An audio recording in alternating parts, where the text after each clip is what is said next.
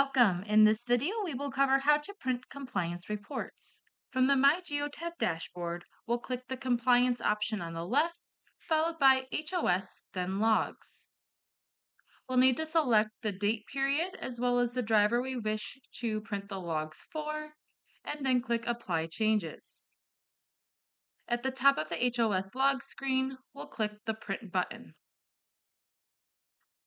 From here, we'll now be able to proceed with printing out these logs for our records. This option is typically used when a driver does not verify their logs within 14 days. So in order to remain compliant, we'll need to print out the logs and then have the driver sign them. That's all we have for this one. Thanks for watching, and we'll see you in the next video.